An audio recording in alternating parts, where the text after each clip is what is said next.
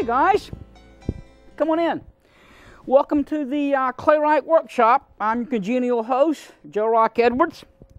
To my regular viewers, I love you guys. I told you last week that we were going to do something totally different, something we hadn't done before. And I'm good to my word. I was overdue. We're going to do the wheel. You figured that out already, didn't you? Okay. This was a pot that I was working on when y'all came in. I made it a little bit earlier today, and I was trying to get it into the leather hard stage so that later on in the show I could show you how to trim it and perhaps put on a handle and maybe a spout or a lid or gosh knows, depending on what our time is like. Now, being the ex-repentant school teacher that I am, I like to use that standard format that most people are familiar with. I like to tell you where we're going, right? And then we'll start beginning, and then we'll get there. Some people just don't want to get in the car unless they know where that car is headed. All right, well, I'm telling you where we're going to head. I'm going to show you how to throw on the wheel. I'm going to cut the wheel off. I'm going to hit my little accelerator pedal down here on my foot. And I'm going to show you what we're up to, okay? I'm going to stand up now and show you around the studio here a little bit, okay? Over here on the very back, you see a coil-built pot, all right? It's a beautiful pot. Now, we did that once before with coil-built. On the far right is a form-built pot, and it has a painting on it. I stole these from my wife earlier today. I literally took them off our back deck and out of the studio, various places around the home to bring them in here, and they have her flowers in them. All right, the first one was coil-built. The second one was form-built. These are previous shows we've done. Now over here you see the face pot with handles with a nice red man's face on it. That is an example of slab-built. We of course did that on an earlier program also. And of course you can combine the things you've learned. The pot over here on my left, this green one, it's one of my personal favorites. It's slab-built, it's square rectangular pot, green, and it's also coil built, so you can combine slabs and coils together. That's a lovely pot. I'm rather fond of it. Okay, now on the table, the white pots you see all belong to my students that are currently studying there at the studio, and they are in the bisque form, the white ones here, and you know when it's bisque because it'll have a nice little ring to it. Hear the ring? That means it's been fired. All right, this one here, these are two different students. This student's very mathematical, very what I would call left brain, so it's very symmetrical, and their design is very symmetrical. This student's a little more creative, a little more tactile, and they have literally put glazed pieces of tile onto their pot. This child here is multi-dimensional. They made the pot of the wheel, then they painted, then they went back and they glued little sequins to it, all right? And on the far right is another student that is a little more right brain. They're more creative, they're not conformed, and they love pouring and slinging the paints and so forth. And that's why you see the purple and the orange and the dripping of the paint. Now, I'm going to go over here to our blackboard, and I'm going to tell you what we're going to be up to, all right? This show is called, for those that want to get copies and ask me about it, they all have titles, and we're going to call it Wheeled Pottery 1, because there's a lot of ways to make pottery. It originally was handmade with coils and slabs going back into the Ice Age, 30,000 years ago. And the wheel didn't come along to almost about some say 5,000, some say 2,500 in Egypt. The god Khum, K-H-U-M, Egyptian god, gets credit for it. He didn't sign it or anything, but that's who they gave credit for. Now, what we're going to do today is, as usual with our teaching, we go step 1, step 2, step 3, everything we do in sequence. The first thing I'm going to do is get a ball of clay. Now, the way most schools and teachers teach people to throw is what they call a 2-pound ball. That's roughly the size of a softball. It's a good hand size to work with. Your hands can get a hold of it. So I'm going to make a 2-pound ball. Then I'm going to take the ball and I'm going to center it onto the wheel head. I'm going to throw it down sharply, and it's going to stick to the wheel head, all right? Then the second thing I'm going to do is I'm going to center that clay so it's perfectly symmetrical. And that's the whole genius behind the throwing wheel, the centrifugal force of the wheel. If you hold still and let the clay come to you, just like you good-looking people out there, you don't have to chase somebody. You just hold still and let them come to you, girlfriend. All right. Same thing. You don't chase the clay. You let it come to you. So you just have to hold still and your hand will shape and form the clay, and it will be perfectly centered. Now, once the clay is centered, we'll do what we call the first pull. That's when I put my thumbs in the center, create a donut effect, and then I literally, and it's called pull, these are correct artistic terms, I'm going to pull the clay upward.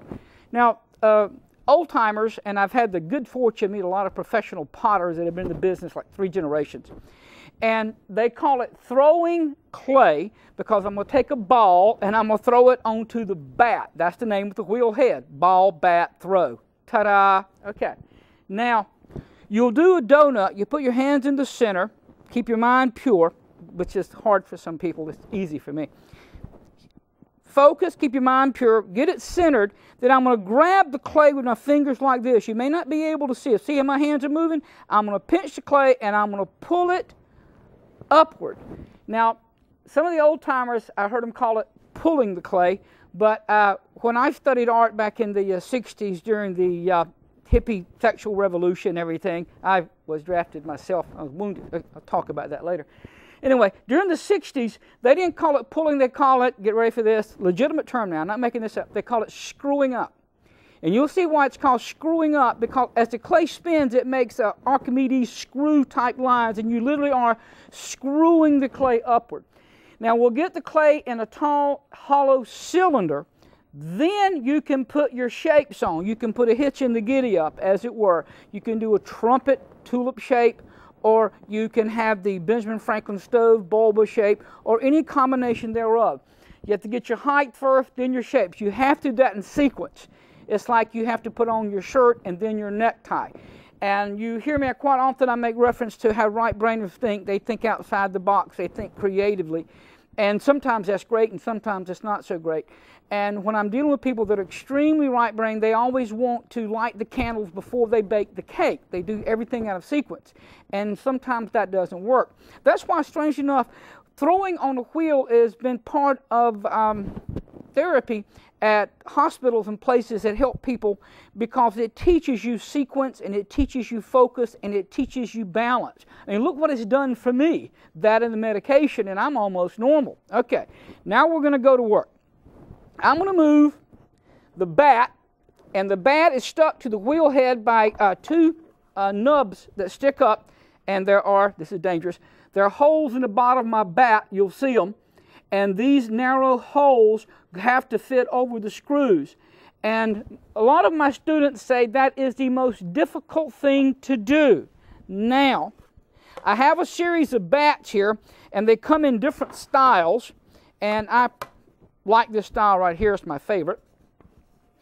There are 4 sets of holes on the bottom of the bat. And this particular wheel, and the wheel I'm using today is a Brent wheel, and I call it a traveling wheel because it's not as heavy as some of my other wheels. And this is the one that I go out when I'm going around the state as artist in resident. I go into classrooms and I teach ceramics, or churches and retirement homes and wherever I go. This one's easy to transport. And the nubs that stick up fit in these holes. And this particular wheels, it fits into the holes that are closest to the outside perimeter of the bat.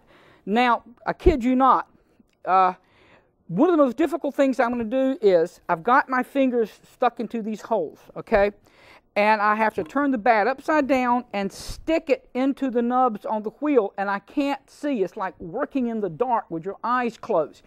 Somebody said when something is difficult, they say, I feel like a blind man in a dark room looking for a black cat that isn't there. All right, it's not quite that hard. Here I go. I'm going to sit down on the wheel. I'm going to turn it. I'm going to line them up. Put my fingers here, and I'm feeling the nubs on the backs of my fingers. Got that one? Got that one? I'm going to check, make sure that it's lined up. Wow, looking good. I did the first thing right. I have more young students than I do older ones, and they're quite excited to wheel because it is so much fun. And they're, if you can imagine my analogy, like a birthday party, they can't wait to blow the candles out, and so they quite often they're trying to cut to the chase, I think it's called. And that's why I mentioned the wheel is therapy, because you can't go faster than your hands can go. And this is something that helps the anxious people to realize you can't get ahead of yourself. All right, I got my bat on. Next my notes, I need a ball. Now, I need a ball of clay. So I have a nice 25-pound block of clay here, and that's the way most clays are sold. I open the bag up, and I leave the clay in the bag because the clay that I don't use, I will close the bag back up and put a twist tie, clothespin or something, and the clay will stay fresh and moist and workable almost indefinitely. But if I leave it open, it begins to dry out. Now, I picked up a brand new set of tools, and it was funny because I have lots of old tools, and this is a standard set of clay working tools for the wheel, and I was just reading the advertisement on it, and it said something about the must-have tools for creating with clay, and that pretty well is the case. You have to have every one of these tools. So I opened it up here. They even have names, but most artists tend to give names to their tools. Okay, the first thing I'm going to need to get my hands on is what I call, oh man, is the Garrett, and I hate these things because this is the brand new one, and I have to get it unstrung. Now, a Garrett, or sometimes called a wire tool, is nothing but two sticks with held together by this wire. I'm doing, and it's under tension, as you can see. It's like a butterfly. Hey, I think I did this better than usual. Sometimes I am like a Southern Baptist preacher. I'm guilty of every sin that I preach against, and I quite often have so much fun I get excited too. All right, here's my Garrett. I don't know how good y'all can see that wire. All right, now it's the easiest way to cut the clay. See how easy we cut this block of clay. And remember, I said a good way to start out is with what we call a 2-pound ball. Now, this clay is straight from the factory. I've been using this particular brand of clay for 25 years. If you can look here, it is beautiful. There's nothing more clean and pure than clay coming from the factory other than my conscience. Oh, you can reprocess clay, but it'll have little air bubbles in it like bad bread that has all the air bubbles in it. Now, in biblical times, they call it treading the clay, and they put it in the big vat, and they worked it with their feet the same way they kneaded bread, and they did the wine press. They did a lot of stuff with their feet. All right, there's even biblical terms about the potter's shed. I think it's in Jeremiah or Isaiah, about the potter's shed and about treading clay. They use pottery a lot in biblical references because it was something that everybody could relate to. You know, a cracked vessel and forming the clay. When you when it's a bad vessel, you break it and start over again. So there's a lot of biblical references to potter and clay. Okay, here is my ball. 2-pound ball. Now, you probably noticed the top of the wheel head, and I'll get one over here in case you didn't. I'll communicate with you better. There's always a series of circles. It looks kind of like a bull's eye, and that's important. We're going to need, because it's called centering the clay, and I have to get this clay as close to the center as possible. Now, we can't be polite. This is a lint brush thing, okay? We can't be polite because if this clay has to stick to that wheel head, because in the middle of making a pot, if it isn't stuck, it will go flying across the room and hit somebody. Now, it is funny, but then I have to start over again. So we don't want that to happen. We don't want to launch any pots. We've got to make sure it's stuck. And it makes a very unique sound. You will know this sound, all right? Here I come. I love that sound. Okay. I'm going to tap it. It is stuck. Now, I go out to festivals and so forth, and I let people line up, and I let them throw on the wheel. Matter of fact, that's what all the white pots you see up on the shelf over here, they were all done by children, most of them preschool age. The very first time I can teach a 5-year-old child to throw a pot on the wheel. And I get so much fun out of this because I had this little munchkin person follow the yellow brick road, that little munchkin of this big, and the first time in their life, they feel the clay in their hands. And even I, after doing this for decades, I haven't lost the thrill. Like, you never lose the thrill of catching a fish when you feel that fish pull on the line. It's such a unique experience. Or the way a good bow feels when you release the string and it vibrates in your hand. This is for those kinesthetic learners such as myself that we learn through touch. This is a wonderful experience. I hope all of you get to have a chance to experience this one day. When the clay begins to spin in my hand, without being corny and trying to wax poetic, it feels alive. There's a rhythm to it, and it's moving almost like when you grab a little fat puppy and you feel him breathing or something. So it does feel alive. And there's a biblical word, and I was trying to put it in my memory. I think it is mishka, and it means forming with your hands. It's the word they use in Old Genesis, a Hebrew word meaning when God made man out of clay. And you get this sense of creating something, and it's a wonderful sense. Okay. Traditionally, you start the pot on the highest speed, centrifugal force, and then once I get it centered, I will slow the speed down. So I'm going to go to my highest speed. And one of the things I do is when I have a rookie here, I will let them touch the clay, and if they try to touch it now, their hands will just jerk and jump around, jumping, jiving, like trying to grab onto a hummingbird, right, or a 3-year-old. You know, you can't do it. So I put a thin film of water. Now, I don't know how good your sets are if you can see my hand, but you see my fingers moving around? That's because this is not centered. So what I'm going to do now is I'm going to center myself over the clay. I'm going to bring both hands together, favoring my right hand, and I'm going to think pure thoughts. This is why you liberal Democrats aren't usually potters, because that's the hard part. I'm making a bit of a bad joke, but you have to focus. And I do find a lot of students that they have trouble focusing because they're trying to multitask. That's not bad. Now, do you notice how smooth my hands are now? Notice they're not jumping. All right? The clay is centered. Now, strangely enough, that's the most difficult thing I'm going to do. At this point, I can teach 3-year-olds to do this. Now, I don't even have to touch the sides now.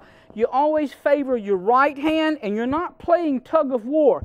I push to the left, I push to the left, right, left, right. Once it's centered, there's not so much pushing. This is as soft as ice cream. If you watch me, I'm just going to drop my thumbs in very lightly. I'm not even touching the side. And right now, in the inside of the pot, it's getting dry, and it's getting a little bit warm, and it's beginning to get kind of jerky. So I put again a thin film of water. Now, this hand I'm putting on the wheel head, and this hand is inside the clay, and you get a sense of how thick the bottom of your pot is. If I go all the way through, I don't have a bottom in my pot, and if I don't go down deep enough, my bottom is too thick, and I'll have to go on a diet. Okay. Now, perfectly centered. Now, traditionally, textbooks and professors will teach you to put your hand on the inside and make a little dent where your finger goes in, and it's like catching the windowsill on your fingers and pulling up the windowsill. But you're going to catch the clay between your two hands the way that I catch this stick between my two hands, and I pull the stick up. I've caught the clay, and this is what I call screwing up. You should see the screw marks. You'll also notice the clay getting taller. This is sometimes called the first pull. See it get taller? Again, just a thin film there. All right? I'm going to go back to the bottom, what we call the second pull. Most production potters usually don't pull. They're so good, they don't have to pull it but about twice.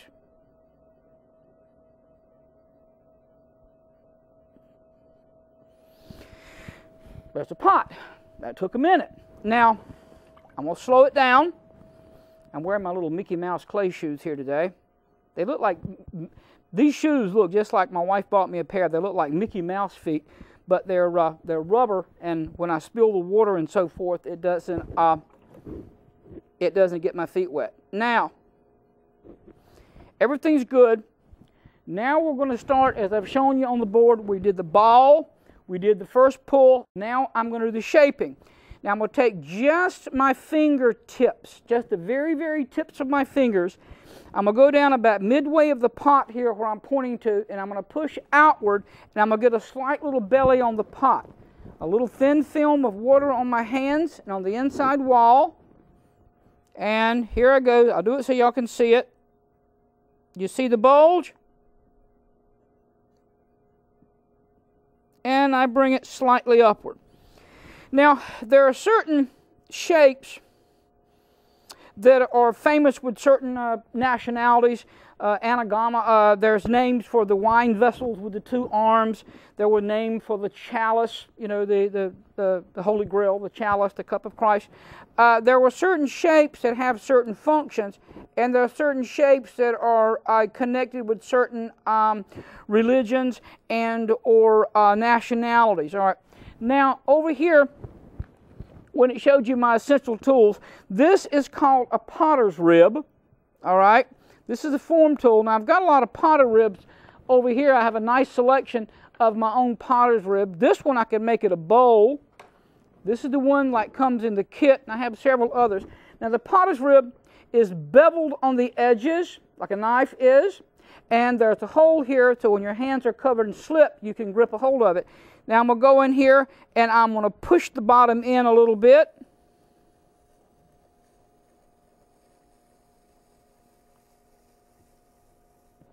There we go, bottom's in. And I probably could pull the top out some more. While I can, I'll show you another tool over here. I said I would. This is a handmade tool. A friend of mine's a woodworker. He made me a larger one. So if I wanted to turn this into a bowl, I could go inside and pull it out. Now, I'll show you how easy this is to do at this time.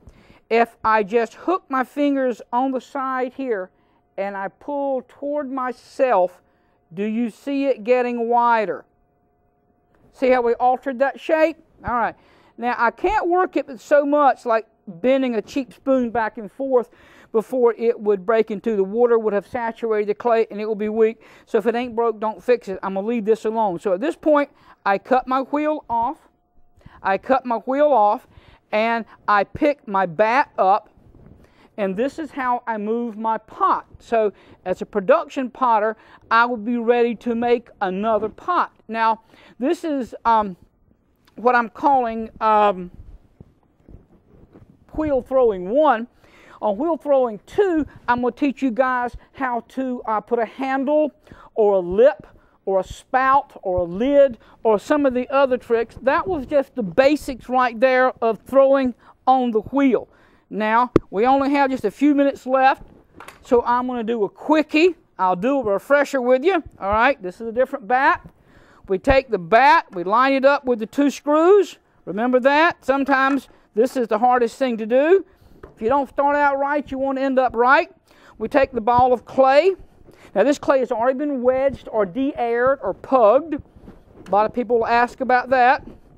We get it in a nice round shape. Don't overwork it. Once it's round, if it ain't broke, don't fix it. It's the shape I want. Now, we throw the ball at the bat. Throw the ball at the bat. We're on there. We take our wheel to full speed. Put a thin film of water. We hold still and think pure thoughts. That's the hard part. The joke about that is when I said think pure thoughts, I'm saying you just focus. Now I have the wheel centered. See how my hands are holding steady? Put my thumbs in. Sometimes it's called opening it up. Push down toward the bottom. And I begin to pull up. That was my first pull. Remember, first pull. And now I would do my shape, in which case we'll do something different this time, okay, guys? We'll make a bowl. Remember how I said there were different potter's ribs? This one's different. If I put it here, the centrifugal force, it wants to go out and down. So I'm just making a bowl shape. Now, you, of course, could make, if it was stoneware, we could make some nice cereal bowl, coffee bowl, something of that nature. Now, a lot of people have trouble because they think clay is so messy. But you notice I'm wearing a clean white shirt. I've just made 2 quick pots. I rub my hands, and I'm ready for supper. So it doesn't necessarily have to be me. Now, I'm going to just make sure the school teacher, we only have a couple of minutes together to make sure that I cover the information that I wanted to cover. Here was my notes for this week. My glasses out here. We've done pottery. We know that it started, of course, in the Ice Age. It's as old as 30,000 to 12,000 years old. The important thing about pottery was it allowed you to make vermin-proof grain storage jars. So the ancient people could store their grain for the winter or sell it to other neighbors and cultures because they could transport it and the weevils and rats and other things couldn't get inside. The Egyptian came up with throwing wheel about 2,300 years ago in the area called Sumer. They attribute it to the god Kum. The first glazes were developed around 4000 BC by Egypt or Mesopotamia, and sometimes they were referred to as Egyptian paste. The Chinese developed pottery about the same time, and they used what we in America call groundhog kilns, where you put the fire in one cave and the pots in a second. If you've ever seen those, we have these here in the North Carolina hills. And I got a little dragon here because the Chinese called it the spitting dragon when they had this thing on the hillside and the flame and the smoke. The Japanese called it an anagama, was the name of that hillside. The Japanese word raku translates to enjoyment for those of you that love raku pottery. That's when you remove a red-hot pot from the kiln and roll it in sawdust, and you get all these neat cracks in it. In Greek mythology, Helen of Troy molded the first wine cup over her breast. I think that was so cool. And they said the goddess Athena, the patron of the Greek potters, created the earthenware pot. It was the Germans that gave us salt glazed, all right? And in 1900, there was an increasing trend towards artist pottery, and that was beginning of the arts and crafts movement, which I am a proud member, all right? You guys tune in next week. I'm going to do the wheel one more time, and I'm going to show you how to put handles on it and spouts and lids, all right? I'm going to still play with this because I need some more work. I'm glad you guys tuned in. I want you to come again next time. I hope you get a chance to do pottery. It's a once-in-a-lifetime thrill. You got to do it. It's one of those things, geez, I wish I'd have done it. Joe Rock has shown you how to do it. If I can do it, anybody can do it. Okay, I'm going to play with this because this is too much fun not to. Every time I do this, I think of those little children when they first touch the clay, and I look over at their faces, and every time the clay is spinning, they go, and it's such a wonderful thing to see those faces. It's like, it's alive, it's alive. So if a 6-year-old can do this, and I do this in nursing homes, you guys can do it too, all right? Keep those comments and letters coming. I appreciate the comments y'all been making. Give me ideas for things that you want to see and new projects for next time. So I very much appreciate you guys going to my website and giving me the little notes. And I definitely will read them, and I'll give serious thought to any legitimate suggestion that you make. Because some of the suggestions you made are pretty weird. All right. Until next time, you got to have art. All right? Here I go. Let's see what damage I can do to this.